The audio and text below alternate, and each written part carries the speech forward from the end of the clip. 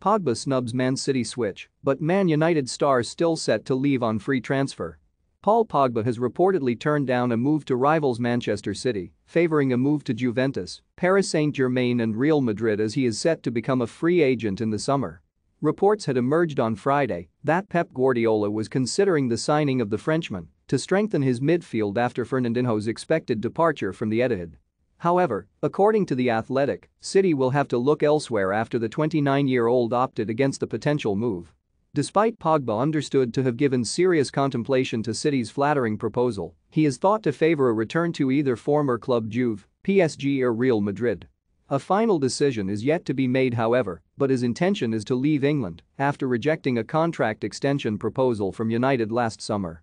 On the initial possibility of Pogba joining City, Jamie Redknapp admitted it would have been an incredible move for the northwest side.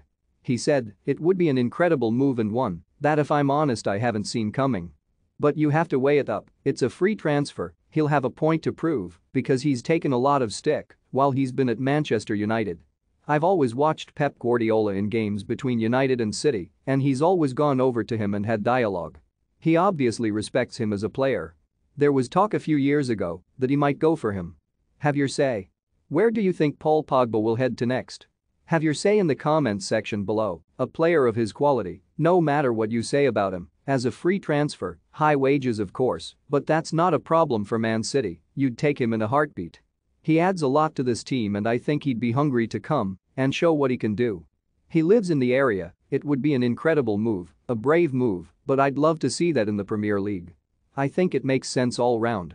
However, Jamie Carragher disagreed, stating he lacks effort on the pitch. "I wouldn't go anywhere near him," he said. "You win the league every year, you get 95 to 100 points every year, and he doesn't work hard enough as the other players.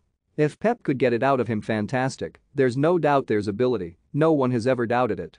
But when you see the creative players City have, Foden, Bernardo Silva, these type of players who are brilliant players and don't stop running, working from minute one. That's what makes Manchester City what they are, they're a great team, brilliant manager. I'm not doubting his quality, but he does not work hard enough. When you see him in a France shirt, or at times for Manchester United unbelievable quality. Does special things at different times.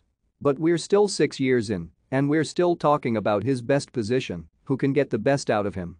Pogba returned to Old Trafford on a second spell for a then world record of £89 million in 2016, but has failed to live up to his full potential.